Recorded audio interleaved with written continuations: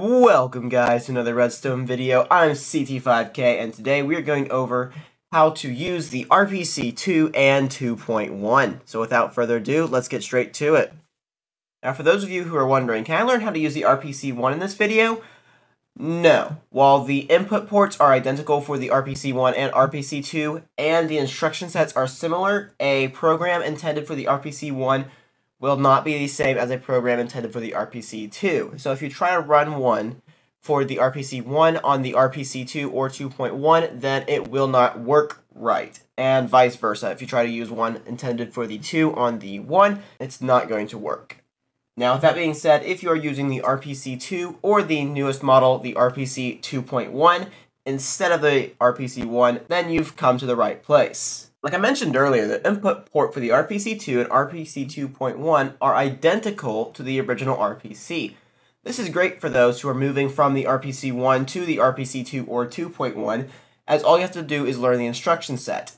If this applies to you, then you can go ahead and skip over all this to just reach that part of the video. When it comes to the input port, there are two comparators right here.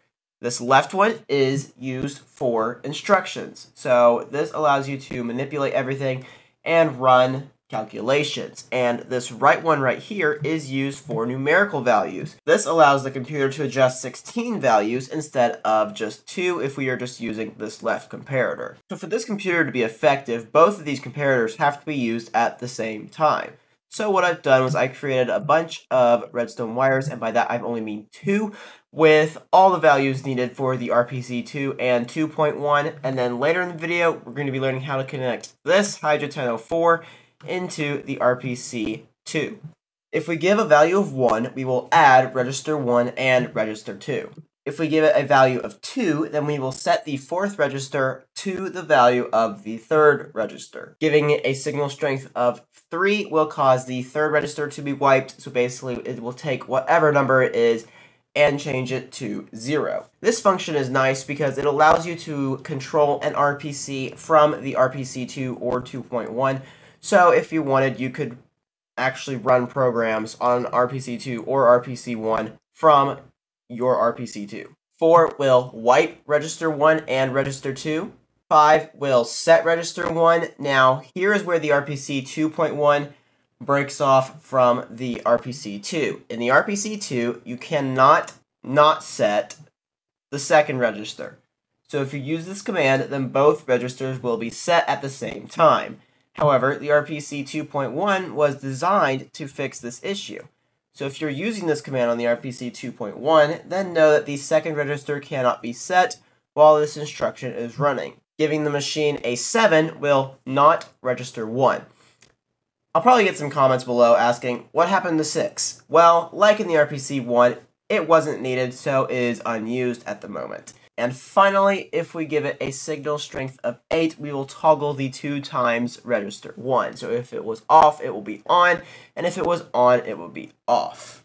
So like in the video of how to use the RPC 1, we are going to be using a addition program. So we'll be entering this by hand, but later we'll be learning how to program it using the Hydra 1004. To begin, we're going to flick this lever, which is 5 from the bottom, to set register 1.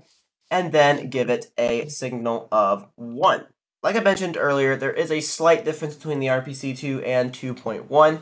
In the RPC2, this will also set the 2nd register, but the 2nd register will not be set in the RPC 2.1. So for the RPC 2.1, just give it a input of anything but 5 and the numerical value of 1, and it will set the 2nd register to 1 if it's currently empty. Now we've set register 1, we will turn both of these off, and then give it a signal strength of 1 with no numerical value to add register 1 and register 2. And if we come over here, you can see the output is 2. So I've gotten some requests for how the Hydra 1004 works with the RPC2. So what I've done was I just went ahead and created 2 lines to connect this Hydra 1004 to the RPC2. Now, these lines aren't necessary. You could build this Hydra 1004 and literally place it directly like here. But I would recommend you move it at least a couple blocks back just so that you can have full functionality and control over your Hydra 1004. So due to the Hydrogen 04's selection options, we are going to have to break this and go down into the interior. When it comes to selecting a byte for the Hydrogen 04, there's a simple equation. It's whatever byte you're wanting to use times 4 minus 1. So if we're wanting to manipulate the first bit, then we will need to take 1 times 4 minus 1, which in this case is 3. So we're going to break all of these and then go 1, 2, 3. Now since we need these to connect, we're going to take a piece of redstone dust and place it right here, and everything works just fine. Now if we come to the exterior, we're going to automate the addition program we just did earlier. So we're going to do 5 and 1. Now that we come back into the Hydrogen 04, you will see that the first byte is being powered and none of the other bytes are being powered. Now it is time for us to manipulate the second bit, so we will go out here and make sure that everything is off. Don't worry, the first bit won't be wiped. As you can see, it is still running, but nothing new is being written to the device.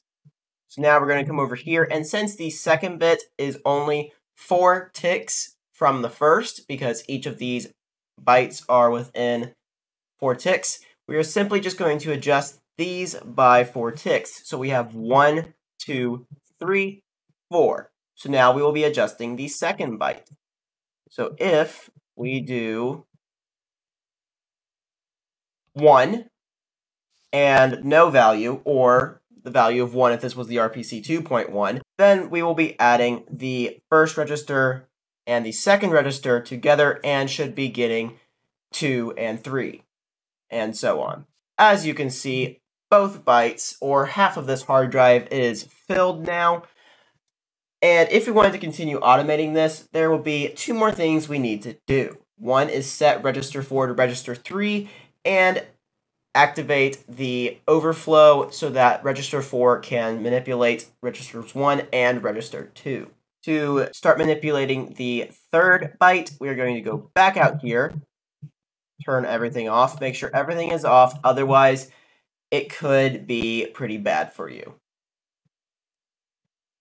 And then we're going to go down in here, and again, just update all of these by 4. So 1, 2, 3, 4. Earlier in the video, we learned about the instruction set, and that 2 will allow us to set register 4 to register 3. So we're just going to go ahead and give it a value of 2 here on the instruction side, and check and just make sure everything is working. Now, as you can see, everything's working great.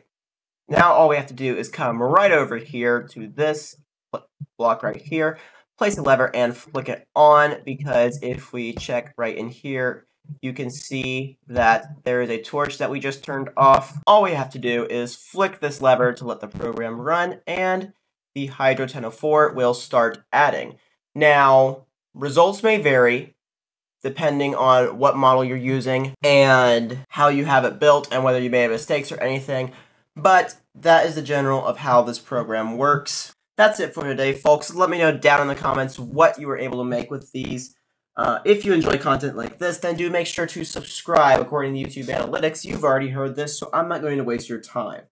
All I'm going to say is that we are on the road to 1 million subscribers and have about 1 million subscribers to go. So make sure to subscribe. Thank you all so much for watching, and let's go change the world.